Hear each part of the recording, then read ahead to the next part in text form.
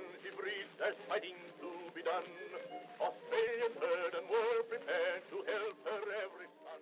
I'm retired Colonel Arthur Burke OAM. The ADCC is the abbreviation for the Anzac Day Commemoration Committee of Queensland. It is the body which is charged overall with the responsibility for Anzac commemorations throughout Queensland.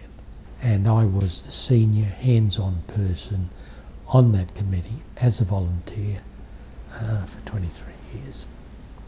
The Anzac Day Commemoration Committee began as an idea of a Mr.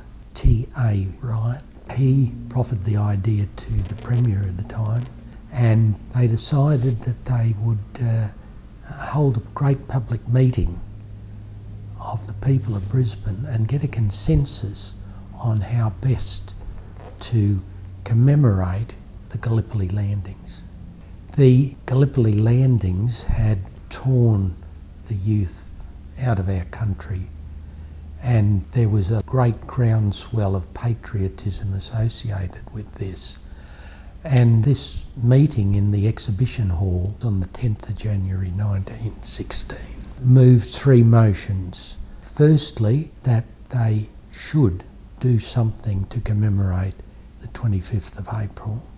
Secondly, that they should hold it on the 25th of April and encourage other states around Australia and in New Zealand to do likewise.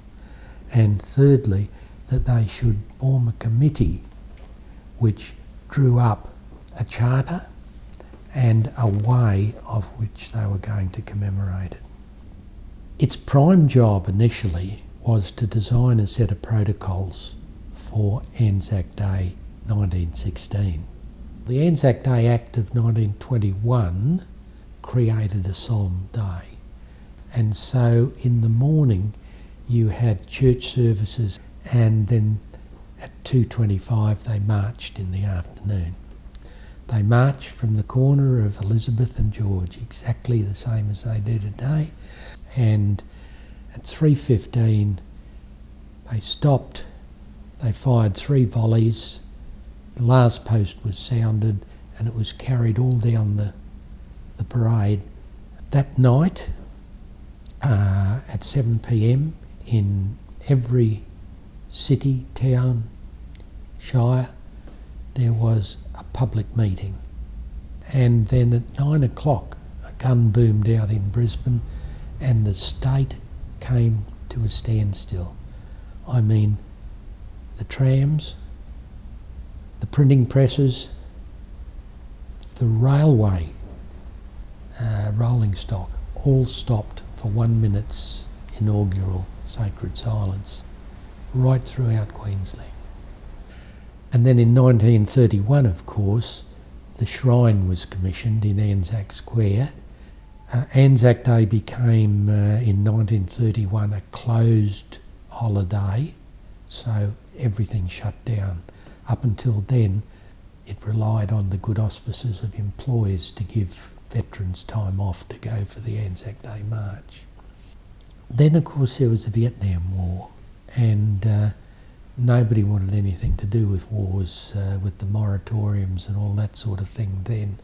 And it wasn't until 1995, the year Australia remembers, where we had ticker tape parades in the street, dancing in the street, and all the rest of it, where the youth of the 70s, 80s and 90s created this huge bow wave which really kicked off the modern trend in Anzac Days.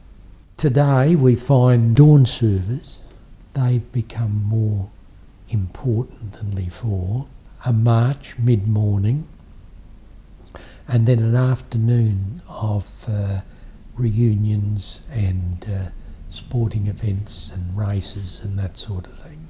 The youth of today are imbued with the spirit of Anzac.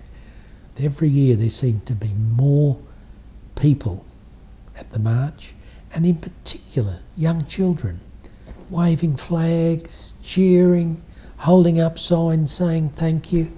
It kind of puts a lump in your throat. Gallipoli formed our very first, most important tradition. We were a young nation at the time. We had no traditions except British traditions, and it has endured, one of the few that really has endured. And I think it's going to go on forever. We have a saying in the Anzac Day Committee that no child of today should ever grow into adulthood without knowing the story of Anzac, the story of comradeship, of selflessness, of others before self. And whilst ever that is imbued in the children of today, Anzac Day will go on forever.